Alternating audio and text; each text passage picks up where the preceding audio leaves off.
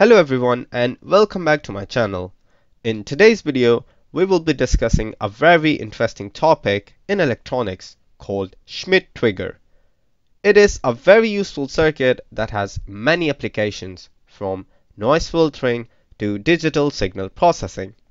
So let's dive right in and understand the working of a Schmitt trigger.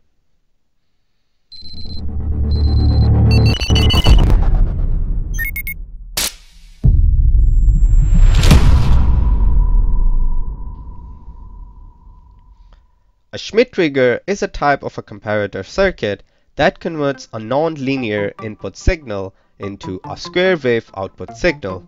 It is a bistable circuit that has two states, namely high and low. The output of the Schmitt trigger switches between these two states based on the input signal. A Schmitt trigger consists of two resistors and one operational amplifier.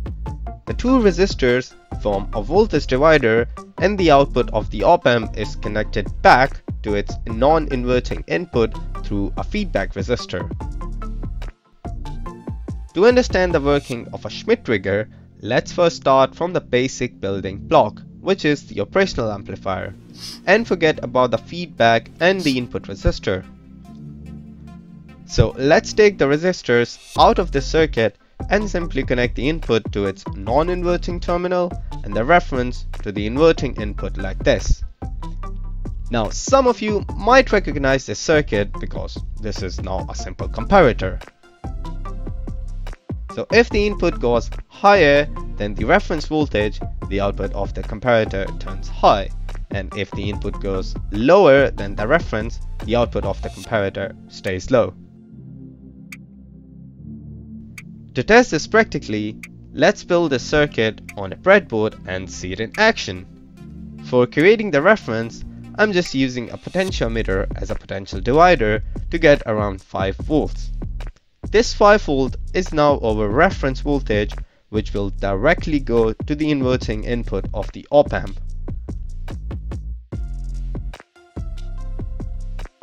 For the input signal, I'm using the same approach of using the potentiometer as a potential divider, whose voltage I could vary by turning the screw on the potentiometer. In real world, this input could be anything, like a sensor having a variable output voltage. The output of this goes to the non-inverting input of the op-amp. To have a bit of visual representation of what's going on, I connected a small LED at the output of the op-amp.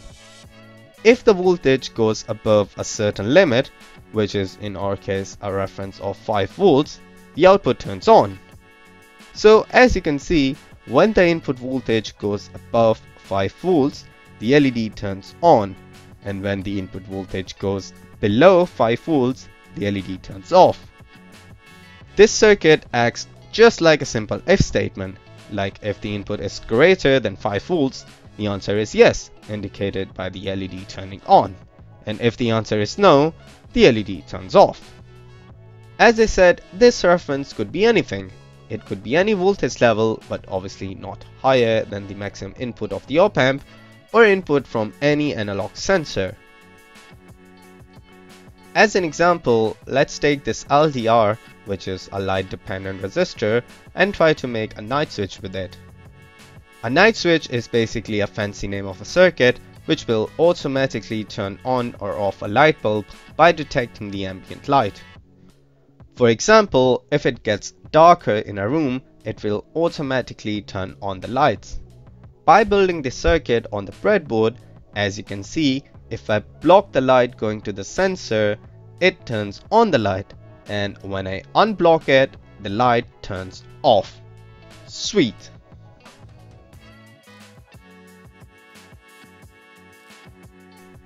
The sensor is basically varying its resistance based on the intensity of light. So by creating a resistor divider circuit, we can convert the change of resistance in varying voltage. This voltage now acts as an input for the comparator, and I can change the reference by that potentiometer. The reference now decides the intensity at which the LED turns on and off. You will get lots of images of the circuit on Google if you search night switch circuit with op-amp. But hold on, there is a massive problem with all these circuits. You see, the reference I set is around 5.4 volts, and when I cover the sensor, it turns on the LED, and when I move slightly back, it turns off the LED. This is because of the fixed reference. When there is a change really close to the reference voltage, the output goes off and on again and again. This happens due to the small variation in the intensity and the noise in the signal. So if you were to build this circuit and install it with a light bulb, when the sun goes out and it gets darker slowly, there will be a time when the voltage from the LDR is really close to the reference, and due to the noise, it recursively turns on and turns off the output, until the sensor voltage goes higher than the reference voltage, in which case the output stays on continuously. The example I showed you is called level detection, but you can observe this same problem in many different circuits like oscillators, debouncing, signal conditioning, and many more. Luckily for us, somebody invented the solution already, so we won't be scratching our heads.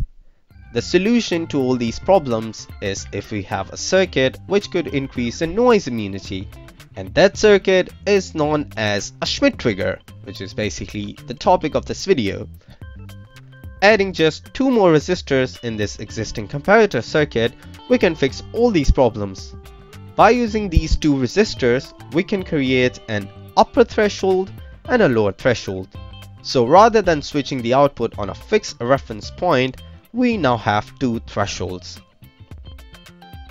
This happens because the feedback resistor and the input resistor makes a voltage divider, which influences the non-inverting input voltage based on the output of the op-amp, thus creating an upper and a lower threshold.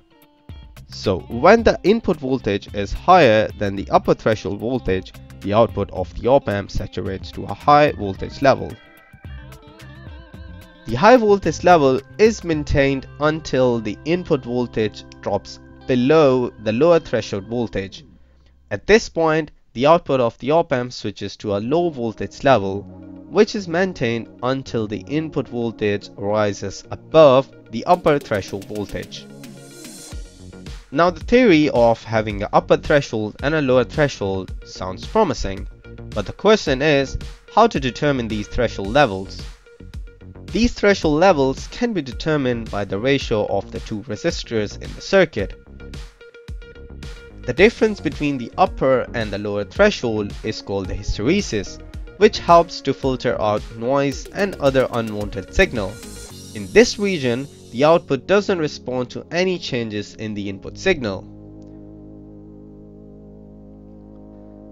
The formula to calculate the upper and the lower threshold is pretty simple.